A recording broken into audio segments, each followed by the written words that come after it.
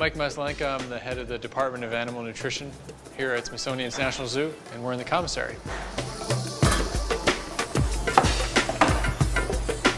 In the commissary, our role is to make all the diets for all the animals in the park every day. A balanced diet contributes to our overall health, and a balanced diet contributes to the zoo animals' overall health. Where we may go to the doctor, they may go to the veterinarian. Our mom makes us eat our leafy greens. We make them eat their leafy greens.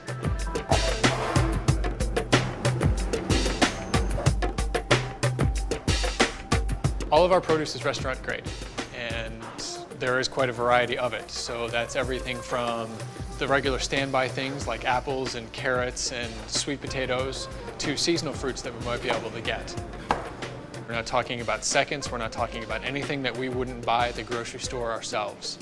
So if it's not good enough for us to consume, then we don't include it in the diets for the animals in the park. We're currently feeding 2,000 animals, so 400 species. Basically, we're responsible for delivering the diets throughout the park all day. Once the diets are loaded onto our vehicles, they end up going out in the park and they're delivered to the individual animal houses.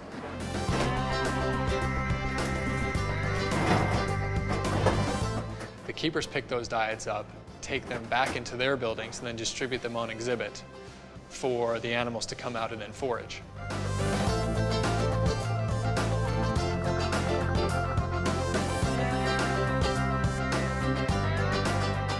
When we're trying to determine what to feed an animal, we are looking at the animal's natural foraging strategy. We're looking at what it consumes in its natural environment, and then we're also looking at how we might be able to best match that in the zoo.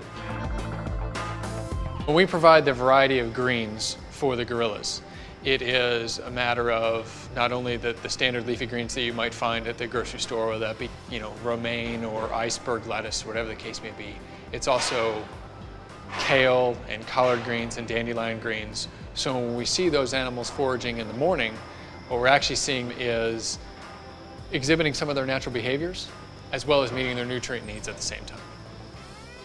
As an example of the role that nutrition plays in animal health, we had received Nicky, the famous spectacled bear, into our collection.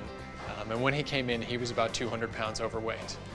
What we did as a nutrition staff was to try to pull together a diet that's very similar to what we would do for humans in order to get that significant amount of weight off of that animal.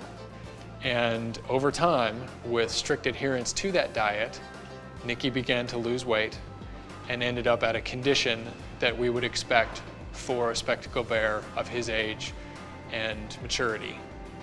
Nicky is doing great. He has been introduced to Billie Jean, who's a female spectacled bear, and it is sort of the culmination of the success story in that he not only has lost the weight, but we're hoping that he becomes a reproductive spectacled bear, and then he has offspring at the zoo.